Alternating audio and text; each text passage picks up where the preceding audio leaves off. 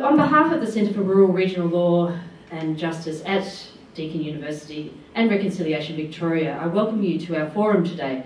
My name is Maureen O'Keefe and I'm the Learning and Development Coordinator with the Centre, and I'll be your facilitator today. First, I would like to acknowledge the traditional owners of the many lands that we are meeting on today, and there are many. In Geelong and Ballarat, the Wathaurong people; in Bendigo, Jarrah country, the traditional land of the people of the Dja Dja Wurrung language; in Bairnsdale and Morwell, the Gunai Kurnai people; in Horsham, Watchabalak, Jadwa, Jawadali, Wigaya and Yapagulp people; in Shepparton, Yorta Yorta; in Swan Hill, Lachi Lachi, Tati Tati, Wamba Wamba, Parappa Barappa and Wadi Wadi peoples; and in Warrnambool and Portland, the Gunditj Mara people; and here in Melbourne, the Wurundjeri and Burrarang of the Kulin Nations. I pay my respects to the elders past and present and the elders from other communities who may be here today. Let us begin our discussion for today. Our Constitution was written more than a century ago. By then, Aboriginal and Torres Strait Islander peoples had lived in this land for more than 60,000 years, keeping alive the world's oldest continuous cultures. But Australia's founding document did not recognise the first chapter of our national history. Well, that may soon change. There is multi-party support for constitutional reform, which will, for the first time, provide recognition for Australia's First Peoples. The movement for change is growing. Within the next 18 months, voters will be asked via referendum to support or reject change. So what is proposed and how will that inform your voting? Today we'll be hearing from three speakers who will present on different aspects of the topic of constitutional recognition. They will each present for about 10 to 15 minutes, and then we'll be going to take questions and comments. Let me introduce our speakers. First we'll be hearing from Emily Chauvel, a project facilitator with Reconciliation Victoria. Emily works to raise awareness about the changes proposed for constitutional reform by the expert panel to recognise Australia's First People, as well as all Australians against racial discrimination across Victoria. All the way from Boston, we have Dylan Leno, a researcher on constitutional reform. Dylan has been researching constitutional reform concerning Aboriginal and Torres Strait Islander people since 2010. This has been under a research project with Professor Megan Davis at the University of New South Wales Indigenous Law Centre, as well as part of a PhD at Melbourne Law School's Centre for Comparative Constitutional Studies. Long title there, Dylan. He has taught at University of Western Sydney, University of New South Wales and the University of Melbourne, and is currently based in Boston. Welcome, Dylan. And finally, Greg Kennedy, State Coordinator for the Koori Youth Council. Greg is a tatty man whose role at the Council is to represent the voice of young Kooris in Victoria State Government. Greg was the recipient of the 2011 Ricky Marks Young Aboriginal Achiever Award and is currently completing an undergraduate business degree at RMIT. Can I ask you to welcome all our speakers, please? Thank you very much. So we'll hand over to Emily now with the microphone for our first presentation. Thank you, Maureen. I would also like to begin by acknowledging,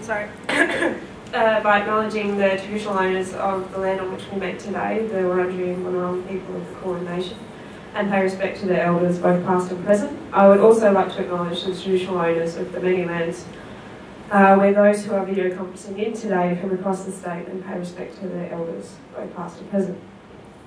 It's a fantastic opportunity to engage and raise awareness on a statewide level on this issue. I would like to thank the Centre for Rural Regional Law and Justice at Deakin University for making this possible, and thank you to Maureen as well. Today I'm here to talk about the expert panel's proposal for constitutional recognition of Australia's First Peoples. Our Constitution was written more than a century ago, and by then, as Maureen said, Aboriginal and Torres Strait Islander peoples have lived on this land for more than 60,000 years. The oldest continuing culture in the world, and Australia's founding legal document does not recognise that Aboriginal and Torres Strait Islander peoples and their ongoing connection to land and country. Not only do we not acknowledge the first Australians, but we have no treaties or agreement-making processes, unlike other former British colonies, and we are yet to protect our citizens from racial discrimination. Today we are in a position to change some of these factors and hopefully use these historic changes was a stepping stone to achieving justice and reconciliation for Aboriginal and Torres Strait Islander peoples. There is multi-partisan support for constitutional reform, which will for the first time provide recognition for Australia's First Peoples. Within the next 2 to 3 years, we'll be asked as a nation to cast a vote which will fundamentally change this nation's history and right the wrongs of the past. It will right the silences of our history. Since its inception, the Constitution has only been changed 8 times out of 44 attempts. So the challenge that we have ahead of us as a nation is enormous. My role as part of Reconciliation Victoria is to raise awareness about constitutional recognition so people can make an informed decision, because without the majority of the people from the majority of the states, what's called a double majority, voting yes, when we do go to a referendum, we will fail. The repercussions of a nation choosing not to recognise Australia's First Peoples and continuing to have provisions to make legislations based on race will challenge this nation's identity. On May 27, 1967, Australians voted overwhelmingly to change the Australian Constitution. Provisions which prevented the federal government from making laws for Aboriginal people and excluded them from being counted in the census were removed from the Constitution. The yes vote of 90.77% remains a record in the history of Australian referendums. After 1967, there was no mention of Aboriginal and Torres Strait Islander peoples in our Constitution. It went from negating Aboriginal participation to making them as a people invisible in the founding legal document. Constitutional recognition is not new. Aboriginal and Torres Strait Islander peoples and non-Indigenous peoples have been campaigning and advocating for constitutional recognition for decades. Whether it's been in the same form that the expert panel's recommendations have proposed, or within different campaigns for recognition and acknowledgement. Through the Carla Bark petitions, which we celebrated the 50th anniversary, or the Freedom Rides in 1965, 1966 with Vincent Mingari's walk-off, the Aboriginal Tent Embassy, the recommendations from the Council of Aboriginal Reconciliation, the Mabo decision. I could go on. We are a country that is rich in history of Aboriginal and Torres Strait Islander champions advocating for change, and we have a political opportunity to take this point and move forward as a country. The last 3 Prime Ministers have shown support for the expert panel's recommendations. There are 2 significant sections of the recommendations. One is to recognise Aboriginal and Torres Strait Islander peoples, and the other is to remove sections which have provisions to legislate on the basis of race, as well as to include a protection against racial discrimination. These are important changes. It's not the end, though. This is one step, and it's an important step. It's something that you could say is the right thing to do as a nation. It's about encouraging people to think about who we want to be, what it would mean, as I said earlier, to have this referendum go ahead and for the result to be no would it terrifies me, to be honest. I just think it would fundamentally challenge who we want to be and who we see ourselves if we get to a stage where we get to what I see as the don't know, vote no, which we've seen over many, many times through referendums held in this country. So the main issue that we need to do is to raise people's awareness about why this is important so people can make an informed decision. So I thank you for the opportunity to speak today. I'll now hand over to Dylan Lino in Boston. Thanks so much to the Centre for Rural, Regional Law and Justice and Reconciliation Victoria for having me, and for everyone who's taken the time to tune in. It's a really great privilege to be able to speak today. Let me start by acknowledging that I'm now living on the traditional lands of the Wampanoag people. So I'd like to acknowledge and pay my respects to them. And let me also acknowledge the Aboriginal and Torres Strait Islander peoples of Victoria and Australia whose voices in this debate about constitutional recognition are so important.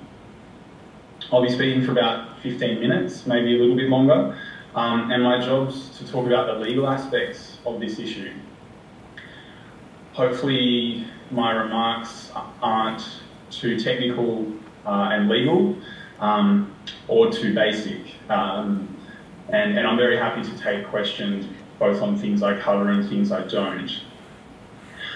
Just in terms of the structure of what I'm going to say, I'll start by just outlining in a very general sense what the Constitution is and does. I'll then talk about how the Constitution impacts on Aboriginal and Torres Strait Islander peoples today. And then finally I'll talk about what the expert panel proposed. And before I go on, I just want to say that I've had to set up in the living room of my new apartment. And so there may be some noise from neighbours or from my housemates coming in. So I apologise for that in advance. All right, so the Constitution is a legal document written in the 1890s by old middle-class white men. And it came into effect in 1901. It brought the different Australian colonies, Victoria, New South Wales, Queensland, and so on, into one nation, a federation, and set up the federal government, sort of overarching the state governments. It allocates political and legal power among different parts of government in two different ways. So one is between the states and Commonwealth governments. It divvies up responsibility between them. And the other way is that it allocates power between the different branches of the Commonwealth government. So the National Parliament, the courts, and the executive each have different functions and powers allocated to them under the Constitution. The Constitution also has two distinct legal features that I wanted to draw attention to, and they're related to one another. The first is that it's entrenched, and what that means is that it can't be amended simply through Parliament like regular legislation can. Constitutional amendments, as we heard Emily say, need to be approved by a national referendum of Australian voters. And so the Constitution's very hard to change. The other distinct legal feature is that the Constitution is Australia's highest law in legal terms. So what that means is that if a constitutional provision conflicts with a regular law that's been passed by Parliament, that regular law would be rendered invalid. We say it's unconstitutional. So in practice, the courts decide whether or not a regular law conflicts with the Constitution and is therefore invalid as a consequence. So these two distinctive features, the Constitution's entrenchment and its status as the highest law, I think that they're some of the attractions of the Constitution for proponents of constitutional recognition. They mean that constitutional protections cannot be easily taken away on a whim by governments, and can give some sort of stability and consistency to the relationships between Indigenous peoples and Australian governments. All right, so that's the Constitution in general. I'll just talk a bit about what is in the Constitution now that particularly impacts on Aboriginal and Torres Strait Islander peoples. So we heard Emily mention the fact that the Constitution currently doesn't refer to Aboriginal or Torres Strait Islander peoples at all, and that's been the case since the 1967 referendum, which removed two provisions which had expressly excluded Indigenous peoples from particular constitutional provisions. So one provision that has a particular salience for Aboriginal and Torres Strait Islander peoples is what's known as the race power, section 5126, and it's a power of the Commonwealth Parliament to make special laws about particular racial groups, and since 1967 that's included Aboriginal and Torres Strait Islander peoples. And I think the race power has been a bit of a mixed bag. So on the one hand, I think there's been the generally good effect that it has enabled the Commonwealth Parliament to pass laws protecting special Indigenous rights. So under the race power, the Commonwealth has enacted laws on native title, cultural heritage, Indigenous corporations, councils, associations, the ATSIC legislation, which has been repealed. So I think, you know, there's absolutely a conversation to be had about the adequacy of a lot of those laws, but I think the fact that they can be made and, you know, improved and so on is something that has probably generally been a good thing. But there are problems as well with the race power as it stands. So though it can be used for Indigenous people's benefit, it can probably also be used to pass laws that discriminate against Indigenous peoples. And I say probably because the High Court hasn't conclusively determined that, but a lot of the comments that it's made about the race power make it look like it can be used to discriminate. So that's one problem. Another problem is that the passing or repealing of laws under the race power can be done without any involvement of Aboriginal and Torres Strait Islander peoples whatsoever. It's sort of at the discretion of the Commonwealth Parliament.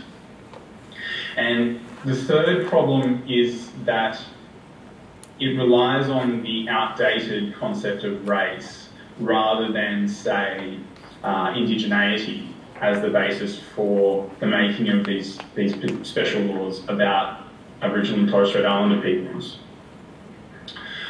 So that's the race power, and that's probably the main provision that has significance for Aboriginal and Torres Strait Islander peoples today. There are a couple of others. One is Section 25, and this is another provision that's based on the concept of race. It explicitly concedes that state parliaments might disqualify groups of people from voting based on their race. And as I'm sure many people know, this has a particular relevance for Aboriginal and Torres Strait Islander people who historically have been excluded from voting at the state and Commonwealth levels. Another provision is Section 122, also known as the Territories Power, and this gives the Commonwealth Parliament power to make virtually any law it wants in the Australian territories, including obviously the Northern Territory. And it was this power, Section 122, not the race power, that formed the basis of the Northern Territory intervention laws and the Stronger Futures legislation passed by the Commonwealth Parliament, amongst other laws as well.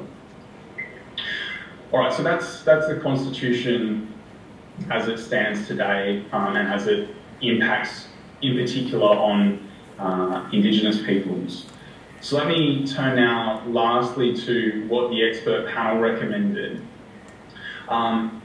It operated throughout 2011 and conducted quite extensive national consultations, reporting back at the beginning of 2012. And it adopted 4 principles to determine its proposals. Each proposal had to be first, legally sound, second, contribute to a more unified and reconciled nation, third, be of benefit to and accord with the wishes of Aboriginal and Torres Strait Islander peoples, and fourth, be capable of drawing overwhelming support from the general public so that it could be supported at a referendum.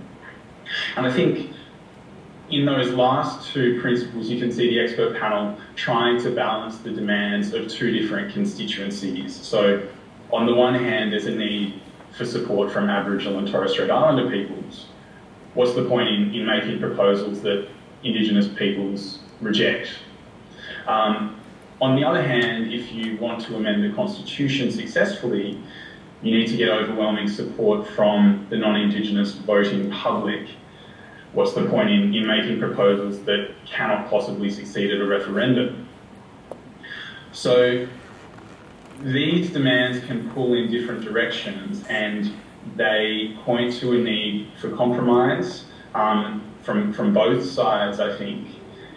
And so the challenge is to find some common ground amongst Indigenous and non-Indigenous constituents. And I think we see in the expert panel's proposals an attempt to do that. And I guess whether that's successful is something we might want to discuss. So in terms of the proposals the expert panel made for constitutional amendment, I'll discuss them according to the four general goals that I see as underlying them. So the first goal was to remove existing provisions based on race. And these, as I said earlier, are Section 25, which contemplates racially discriminatory state voting laws, and the race power. And so the expert panel wanted both of these repealed. It viewed the concept of race as an outdated one, based on unscientific ideas that a person's ethnic identity is determined by how much blood of the particular ethnicity they have.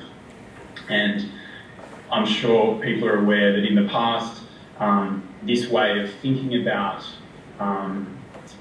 identity has been used to the detriment of Indigenous peoples, where their identity was sort of based on whether or not they were full blood or half caste and so on. And so the expert panel rejected race because it was grounded in these false biological ideas of Indigenous identity. The second goal was to prohibit racial discrimination by Australian governments. And so the expert panel proposed a new provision, Section 116A, which would be inserted that would prohibit laws being passed or government decisions being made that discriminate against anyone on racial grounds. And you'll recall that one of the problems with the race power and other provisions like the territories power is that they can be used to make laws that discriminate against Aboriginal and Torres Strait Islander peoples. So this new prohibition on racial discrimination would seek to correct that problem. And it doesn't just apply to the Commonwealth, it also applies to the states and territories. The third goal was to allow the Commonwealth Parliament to continue making special laws about Indigenous peoples, as it has under the race power, but only for their benefit. So the expert panel proposed a new section, Section 51A, which would be a Commonwealth power to make laws not on the basis of race, but explicitly for Aboriginal and Torres Strait Islander peoples. And in a sort of a preambular statement, this power is said to be directed towards the advancement, to use the expert panel's word, of Indigenous peoples. Now, the prohibition on racial discrimination in Section 116A, as I mentioned earlier, makes clear explicitly that it wouldn't preclude the passing of laws for the overcoming of disadvantage and past discrimination, or for protecting Indigenous cultures, languages and heritage. So that kind of avoids any potential conflict with the prohibition on racial discrimination. And the new power would likely support existing Commonwealth laws passed under the race power that protect Indigenous rights, like legislation on native title and so on. Okay, and the fourth and final goal was that the Constitution as a kind of national symbol should explicitly acknowledge distinct aspects of Indigenous identity. And in this vein, the expert panel recommended including several preambular statements in the new Section 51A power that I just discussed. So these statements would acknowledge the original occupation of Australia by Aboriginal and Torres Strait Islander peoples, the relationship of Indigenous peoples to their lands and waters, and continuing Indigenous cultures, languages and heritage. The expert panel also proposed inserting a new symbolic provision, Section 127A, recognising that English is Australia's national language, but that Aboriginal and Torres Strait Islander languages are Australia's original languages. And so, in these ways, the expert panel sought to have a distinct Indigenous identity acknowledged in the national symbol that is the Constitution. All right, so I think I'll finish speaking there, and maybe we can talk a bit more about the legal aspects in questions. That's great. We'll certainly come back with questions as we go through. Now let's hear a view from Greg Kennedy, the State Coordinator of the Koori Youth Council. Hi.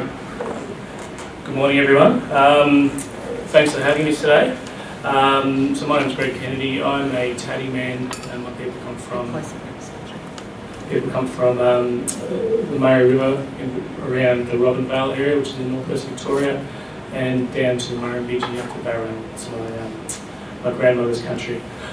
I'm going to be talking a little bit today about, I guess, the perspectives of Aboriginal people on constitutional reform, and hopefully trying to represent what's being said out in the community to what's being proposed. First, I'd like to acknowledge the traditional custodians of the land that we're on today and the lands of the people in the other sites, and pay respect to elders past and present. Now, I should say up front that I'm not an expert on constitutional reform or constitutional law. I guess I'm a young Aboriginal person who supports meaningful constitutional reform that reflects what I think is the values and the attitudes of the modern society. As for the Recognise campaign, there's been a lot of support by Aboriginal people, our Indigenous leaders, people like Noel Pearson, Pat Dodson, Lowell Show Donoghue, Archie Rhodes, Adam Goods. So some quite profile people within our community, and our politicians as well, so Kevin Rudd, Tony Abbott, Bill Shorten, Barnaby Joyce, I think reflects a bipartisan commitment to constitutional reform. And there's a lot of support from just ordinary people in the community, people, Indigenous people, non-Indigenous people that I get to speak to every day about this. To most people that I speak to, this just makes sense. It makes sense to exclude clauses that make it possible for states to ban people from voting based on race, and for governments to enact legislation that is fundamentally racist. It makes sense to acknowledge us as Aboriginal people, as the first inhabitants of the land, and acknowledge the very special place we have in this country's history. And on the flip side of that, it's plain wrong and unjust to carry on with a constitution that carries these race powers and blatantly lies about the history of this country. Many people I speak to are plain horrified and surprised to hear that this is still the case. I think it's a very natural reaction. This is a view that's shared by a lot of people. With all this support, I guess it'd be remiss of me not to mention those views that are a little bit different to those that we have from our community. And there are some valid concerns, I think. There's a view that this is simply a symbolic gesture. The amending Constitution doesn't actually give Aboriginal people what we really want, which is sovereignty, land rights, treaty, self-determination, etc. And let's face it, on its own, it doesn't do that. The constitutional reform doesn't preclude someone's right to seek out sovereignty, land rights, self-determination. And Dylan would know a lot more than me about this, but it does go beyond the symbolism, and here's some very practical implications to this. There's a fear that there will only be an amendment to the, an introduction of a preamble where the recognition of our people and the removal of racial clauses won't happen. This is a real possibility, I think, and then if it eventuates, frankly, it'll be a waste of time, a meaningless exercise. Speaking of that school of thought, I was talking to my dad the other day, who's pretty heavily involved with native title up in my hometown, in the area of the Taty people. And he's a sort of an old school sort of fellow, born in 1960. I was talking to him about what it would mean for him, someone who was born before the referendum in '67. And he very quickly reminded me every time we speak about it that he was born. He says to me, I was an animal before 1967, I wasn't counted. It doesn't mean anything to me, really. I can't see where it will go from here. Also, I disagree with him to an extent. I had a bit of a think about what our older people lived through. They fought for decades and decades for sovereignty and land rights. They witnessed Aboriginal affairs in this country swing like a pendulum. Having buried family members along the way who never saw the referendum 67 or the apology, and who won't see a yes vote on this. And having been let down time and time again. I, as a young Aboriginal person, can't comprehend what this in the same way that I guess there are older people did. Therefore, I'm less burdened to an extent by this and by that challenging past. And I'm able to see things through a different perspective. But I see a very bright future, and I see this as being a start of something really special. I see this as something that needs to happen. Something that will have very practical benefits for us as Aboriginal people, beyond the obvious and symbolic gesture. Although there is a cynicism in me that believes that this may be some sort of compromise. I do believe this is something that, in the very, very least, needs to happen for the healing of this country. It should be done because it's the right thing. So although it may not be the giant leap that people like my dad and some of the older people might have wanted, it's certainly a very, very important step. Thank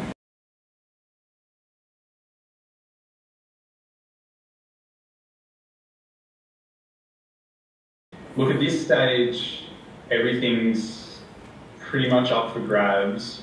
The expert panel proposed that everything be put as a single question, so that it was an all or nothing package, basically. You wouldn't be voting on, one question for the removal of Section 25, another question for the removal of the race power. You would be voting yes or no to the whole package. They saw it as important to be dealing with all of these things at the same time.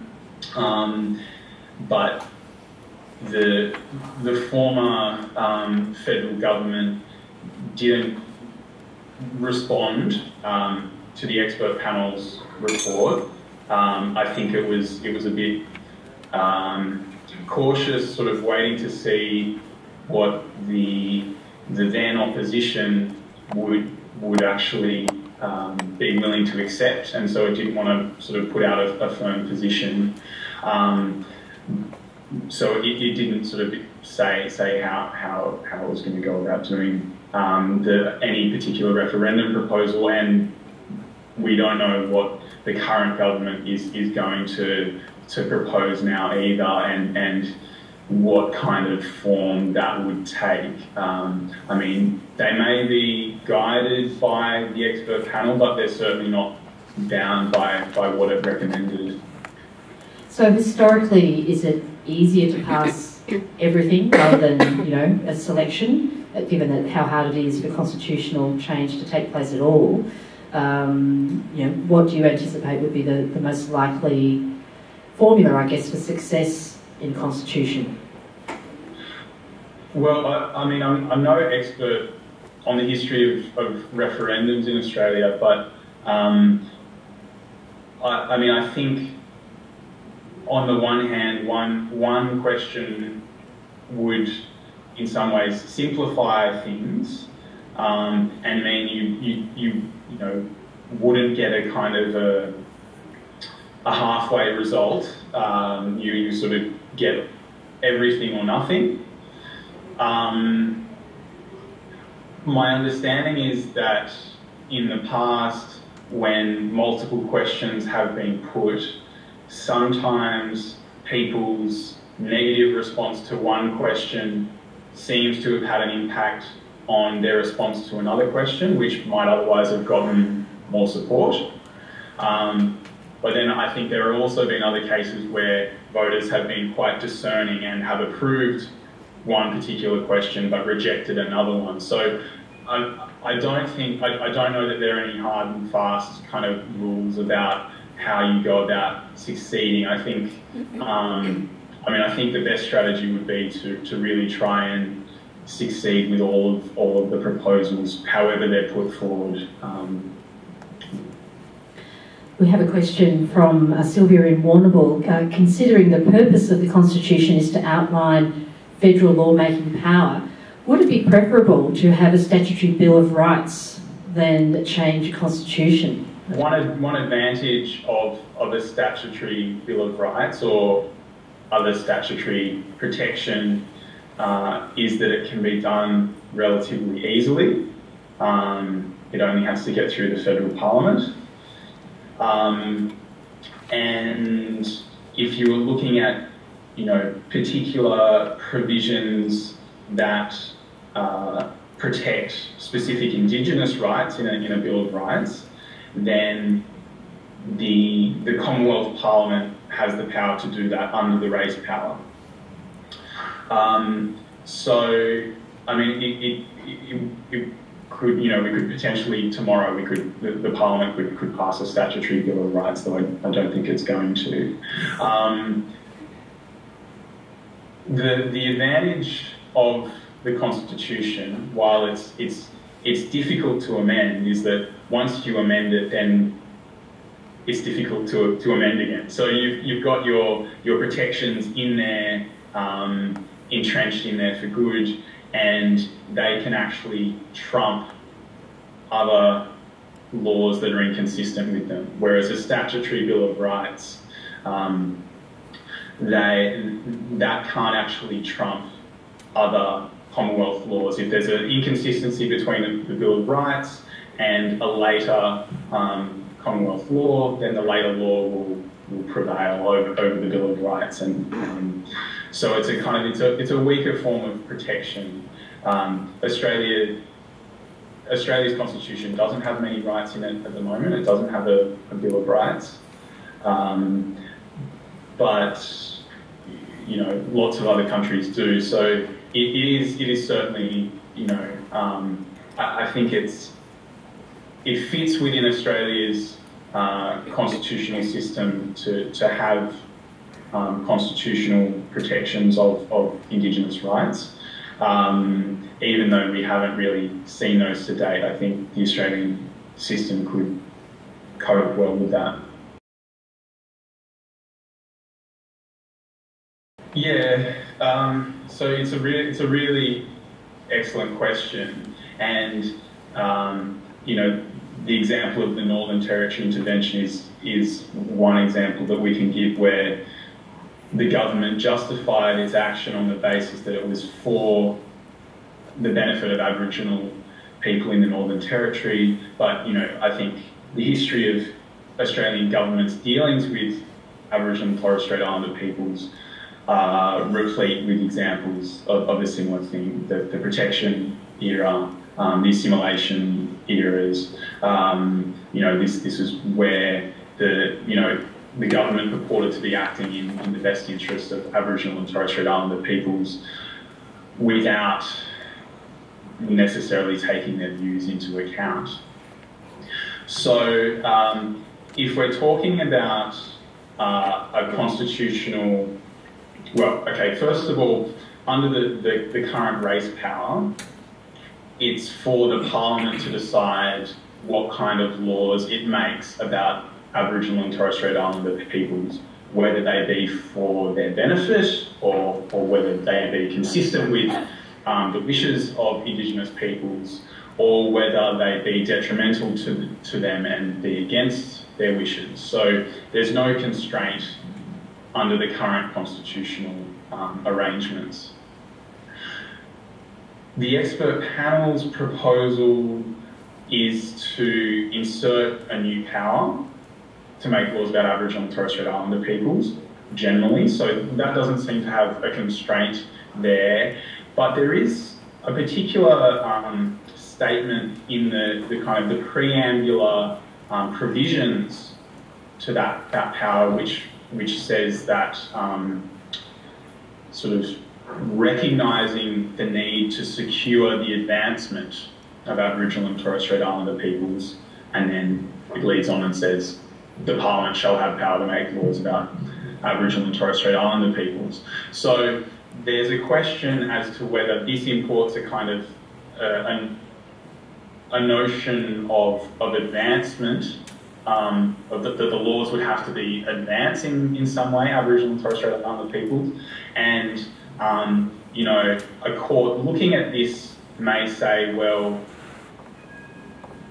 we will determine whether or not these laws are for the advancement of Aboriginal and Torres Strait Islander peoples, and I guess then you've got the problem of it's not the Parliament's determining this, but it's the courts determining this issue, and you know, maybe they're not going to be any better than Parliaments have been in determining what constitutes Indigenous advancement.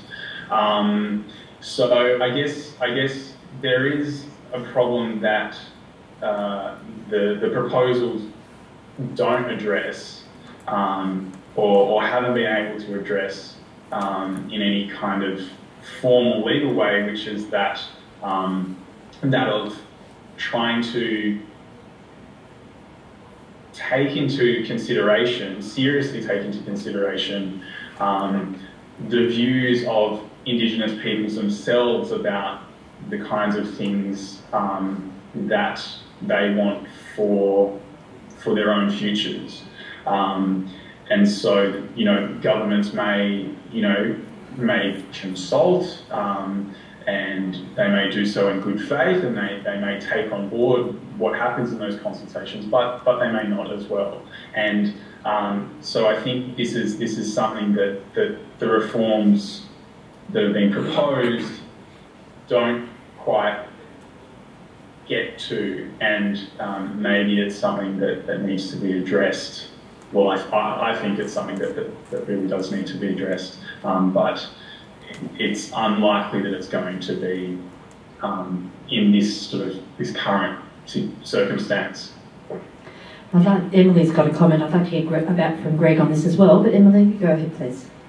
Just quickly, with the section 116A that's been proposed to be inserted, which is the prohibition of racial discrimination, that would for the first time give the opportunity for legislations enacted against or that will affect Aboriginal and Torres Strait Islander peoples the opportunity to object or challenge those legislations. So this will be the first time that, you know, if the NTR was done in a few years or similar circumstances, that there is the opportunity to challenge that on the basis of racial discrimination, and then again there is a subsection that has does not preclude laws and measures being for overcoming disadvantage. So it would be again up to the courts, as Dylan has said, that to determine whether or not it is racially discriminatory, but it is an opportunity to challenge it, which I think is of great benefit. It's always a challenge, isn't it, that when other people are deciding on behalf of what's best for other people, and we've seen plenty of history that hasn't always worked out very well.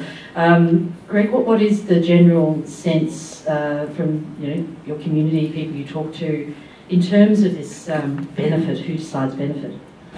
Sorry, some of the stuff that Ellen was just saying is, I guess, not in the community or the public's knowledge about the courts, but it is, I think it is dangerous to think that there is possibly scope, I guess, for laws to be made that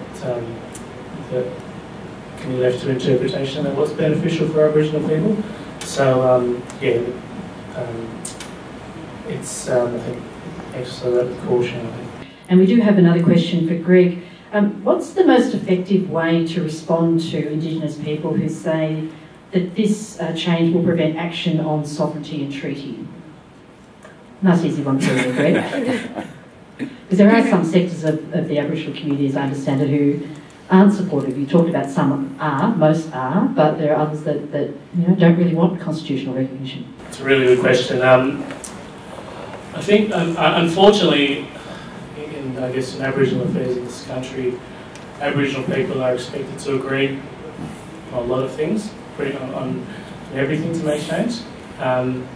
It must be remembered that we are a diverse people. We come from different lands. We've grown up differently. There's a difference with some maybe the old school thinking between, as opposed to some of the younger people who are coming up. I guess try not to push it too much, because even me as an Aboriginal person trying to sort of push this, I guess, or try to talk about some of my uncles and my elders and stuff about this. People think what they think, and that must be respected as much as anything. So that kind of doesn't really answer your question, but I guess the learning that is that we are different. We do have different points of view. I think most Aboriginal people are for this, but it needs to be understood where some people might be coming from if their views are contradictory.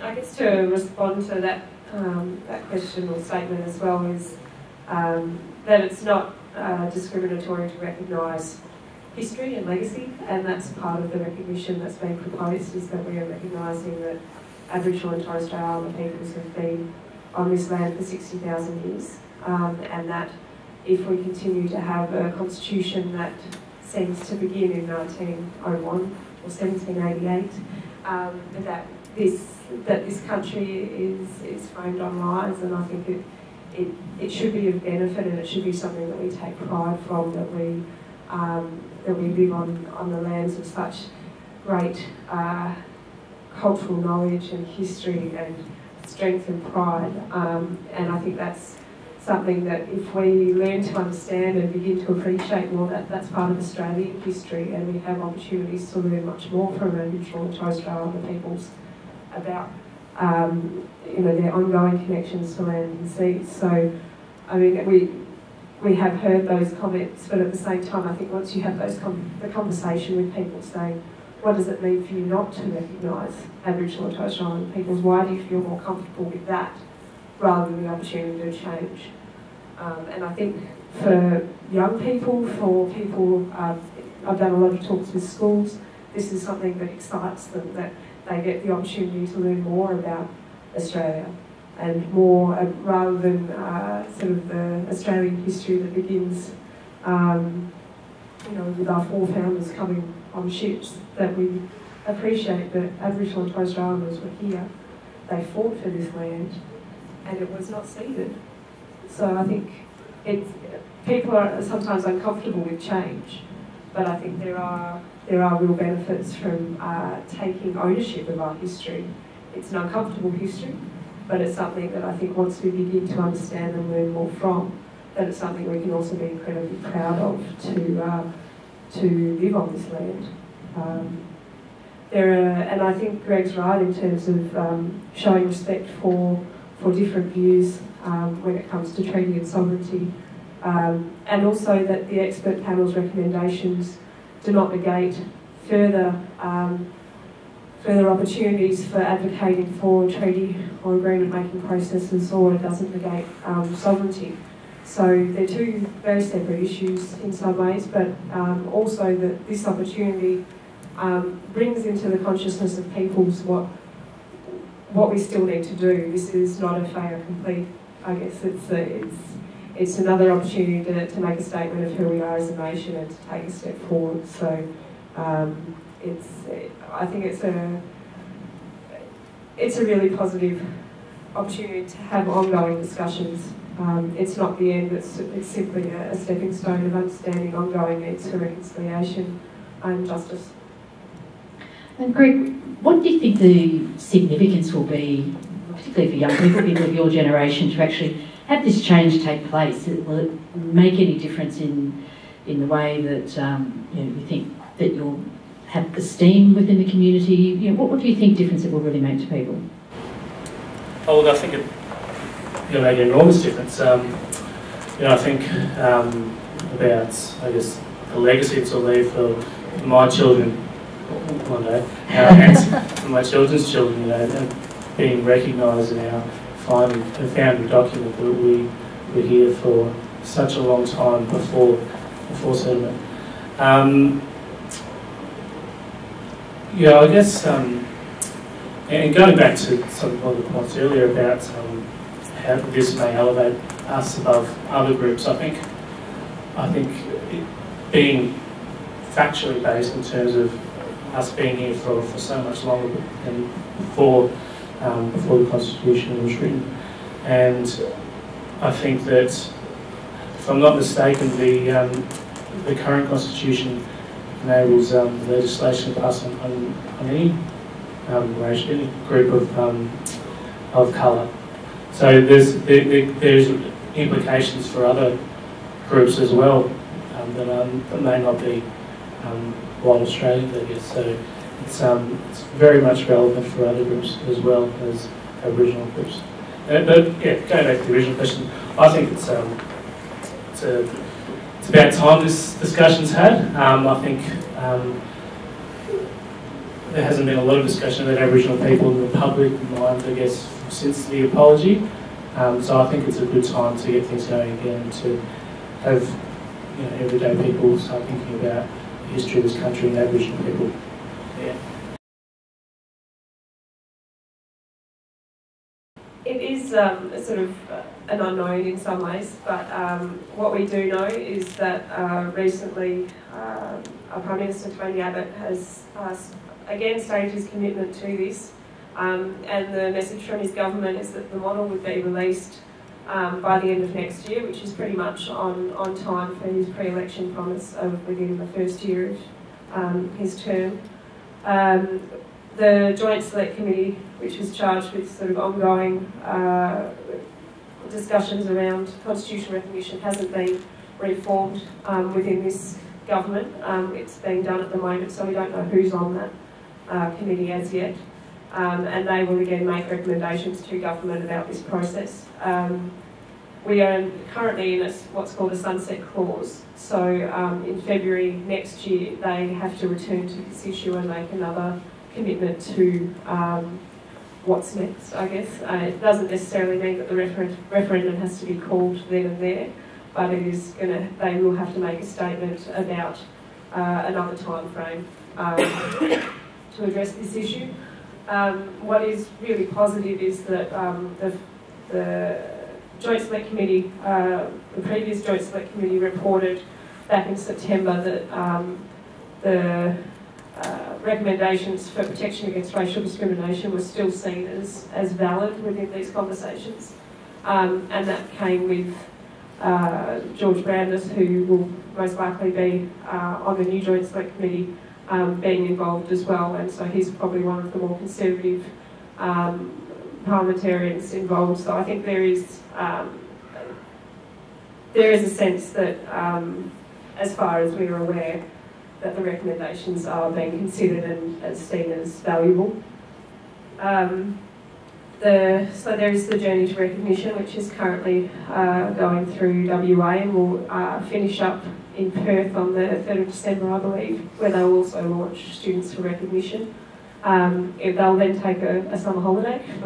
They didn't want to travel across Australia in the searing summer heat, so they'll begin again in sort of late February, early March, I believe, and sort of head up towards Cape York, which is the next sort of big step. So there is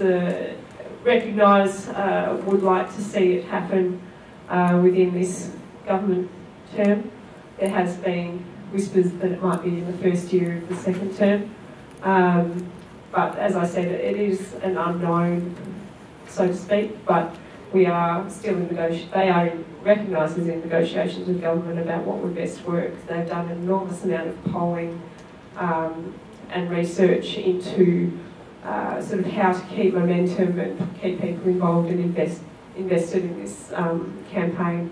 And obviously we'll need further resources. So their funding runs out, I think, in June next year. So they're obviously renegotiating that to ensure that this is given enough and adequate time and resources to be effective. I think 40%, the most recent polling was that 40% of the population support constitutional recognition and are aware of, they're aware of that constitutional recognition is being discussed, and it was about 70% supported it, whether or not they'd heard of it or not. So there's still a long way to go. I mean, to get anywhere near 67, if that's what we want to see as sort of the line, we really need to build the support, the ground, the grassroots campaign needs to be effective and clear, and that's about finding space for people to feel involved and feel connected and feel like it's something that they can identify with. And that's partly what Recognise is doing. It's the role that Greg has at Koori Youth Council, it's RecVic, it's all the different organisations that have said this is something that they support. Need to find ways to talk to their members, to talk to the public about why this is important, because as we're probably all aware, when it comes to sort of Indigenous affairs, there seems to be a tick box approach. Oh, we've done that. Oh, we apologise. We've got native title. We've done this. We've done that. And part of this, part of what's important here is to raise into people's consciousnesses that this is not it and this is not enough, but this is an ongoing commitment to ongoing reform.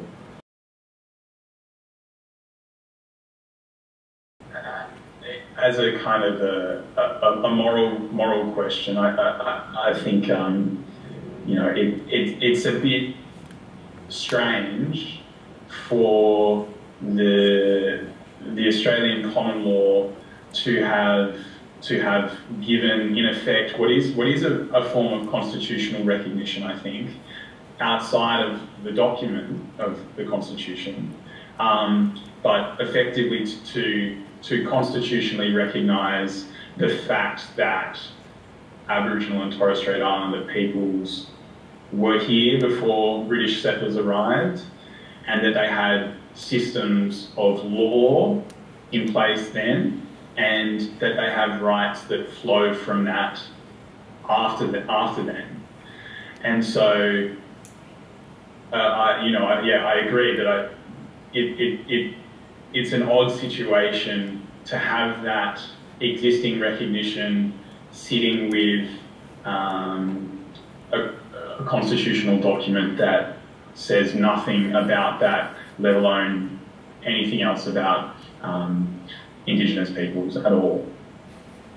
So this is obviously not going to address that. That's going to continue to remain a bit of an anomaly?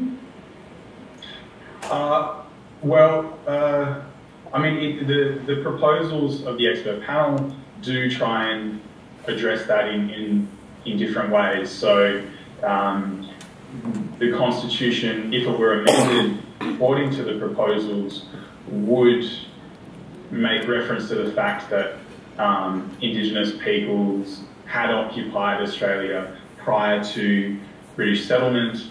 It would make reference to the special relationships between Aboriginal and Torres Strait Islander peoples and their traditional lands and waters. It would refer to distinct Indigenous cultures, languages, and heritage. So I think that is to some extent of a piece with what was recognised in the Mabo decision, although those recognitions are, at least it seems to me, pointing more towards symbolic kinds of recognition rather than explicit protection of say native title rights or something in the Constitution. But nonetheless, they are a kind of a step away from a terra nullius mentality, if you like, within the Constitution. First, I'd say go to the recognised website, have a look, join as a supporter, because it's, I think we really need as many as we can on board to support it. I think this is going to be a real nation-building exercise. I think that will really benefit this generation and future generations. So I'd say support it, get your head around it a little bit, make sure that some of the recommendations that we're putting forward are what's in the referendum, what we're voting on. I think anything less than that won't be satisfactory for anyone and won't be beneficial for this country. So, yeah, vote yes or else. I think it's really exciting. I'm thrilled to be a part of something that, is this generation's opportunity to make a statement of who we are as a nation.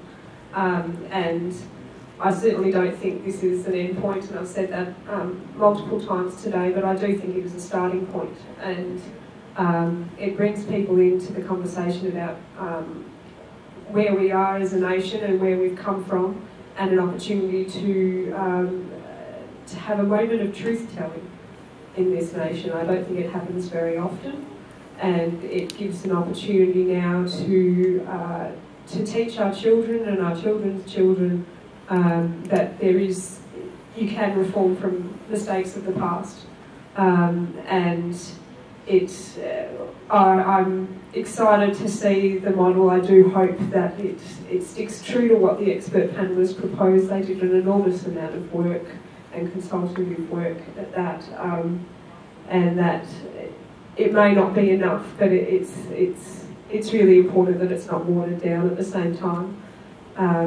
And with that, the recognition of Aboriginal and Torres Strait Islander peoples partnered with the protection against racial discrimination and the removal of the race clauses is such a strong statement. And I think it's something that we can bring people in to be proud of. I think as much as there are concerns across whole different population groups and community groups, that once you start to have the conversations, that some of those feelings and concerns are dispelled, because it is what it is. There's not much to be scared of here, and I'll obviously speak again when the model comes out if I'm not happy with it. But what the expert panel has proposed is fairly. It's not challenging. It won't change the world, but it will change hopefully how Aboriginal and Torres Strait Islander people and children grow up feeling that they are recognised in our national document. I can't speak of what it would feel like to be invisible in such a document, and I think that it's a real shame, a national shame. So I'm happy to be a part of a movement for change. And Dylan, to you, any final comments? I think Emily spoke really well just then. I would just want to echo something that Emily has said a few times. It's something that I strongly believe, that we really shouldn't be viewing this process, important as it is, as an endpoint, as the kind of, as Tony Abbott has put it, the completion of the Constitution. I think we really should view it as part of an ongoing process. It's not about, solving once and for all Australia's Aboriginal problem. That sort of seems to hark back to earlier eras where various solutions to the Aboriginal problem were proposed. It really, I think, needs to be thought of as part of an ongoing conversation and process, a sort of contestation and negotiation of the Australian constitutional order in the name of justice for Aboriginal and Torres Strait Islander peoples. Thanks very much, Dylan, particularly for making the time available. I know you've done this all through your dinner. It must be about 8 o'clock now, I think, in Boston. So can you join me now in thanking all our speakers, Emily Chevelle, the project facilitator from Reconciliation Victoria, Dylan Leno, researcher on constitutional reform, and Greg Kennedy, the state coordinator for the Kooroo Youth Council, for giving their time to us today.